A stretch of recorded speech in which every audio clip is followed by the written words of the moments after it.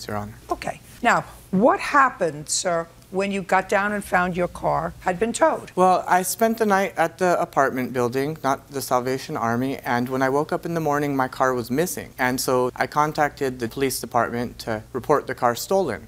At that time, I found out that the car had been towed to Mile High Towing. Just a second. How did you find that out, sir? Because every car that gets towed has to be reported to the police, so that if you think it's stolen like I did, you find out where your car it was towed. So the police advised you that the car had been towed? Yes, Your Honor. Okay. And at what time was this in the morning? And what date? 11 a.m. on the 30th. And I first called defendants, and the first person to pick up the phone was Mrs. Nicole Craven, and she said something about a crazy Islamic guy. And after I heard that statement, I took my phone and I recorded the rest of the phone calls, and the defendants refused to give the vehicle back for money or for anything. Well, I'd like to hear it.